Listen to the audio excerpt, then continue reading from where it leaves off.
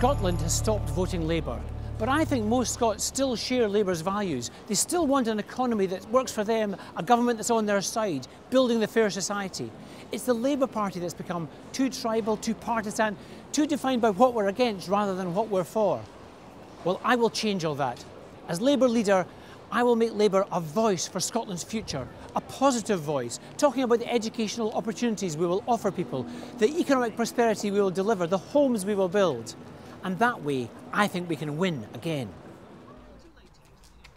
I don't see myself as a career politician. I'm a family man with 6 children and a whole life outside of politics. I've been in the Labour Party since I was 20, but I only stood for election because of the Scottish Parliament. And whenever tested, I've always put the people that I represent first, ahead of power or position. That's helped me win my constituency 4 times, increasing my vote in 2011. Ken brings a depth of experience from both inside politics and in the working environment. He knows what's happening in his constituency, he knows what's happening across Scotland. Ladies and gentlemen, please welcome Ken Macintosh. My whole leadership style will be different, more collaborative and cooperative. But first we have to break up the party machine. I want to reclaim Labour on behalf of the members. I think that Ken will wipe away a lot of the special interest groups that currently infect the way in which our party operates. He'll open the party up to ordinary members and their views, and will create an atmosphere that will make Scottish Labour electable for the future.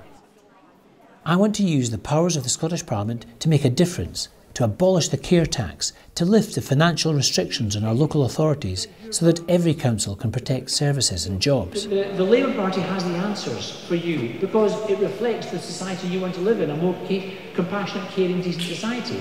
Ken offers a fresh and brave vision for a fair and equal Scotland, and he's got policies to match. And he knows to make that happen, we have to connect with every place and every part in every community of Scotland. And he's already doing it. That's why I'm backing Ken. As the son of 2 head teachers, I know how education allows you to make the most of your abilities. Unfortunately, over the last few years, we've had to watch from the sidelines as tens of thousands of college places have been lost, and with them, the opportunity for a second or third chance at life. Under my leadership, education will be Labour's top priority. Nice to meet you. Thanks so much. Thanks for inviting me along to join you. That's great, thank you. The workplace has been transformed in recent years. So must our appeal to employers and employees, developing a distinctive Scottish economic policy, one based on decency and trust, on sustainable commerce. Scotland has changed a great deal over the last few years, and the Labour Party has to change to reflect that, and I believe that Ken's plans will deliver that change. I want Labour to be the champions of devolution once again, to broaden our support, to go out and win voters in every place and every part in Scotland. But to do that, we must change. Join me. Let's reclaim our party together.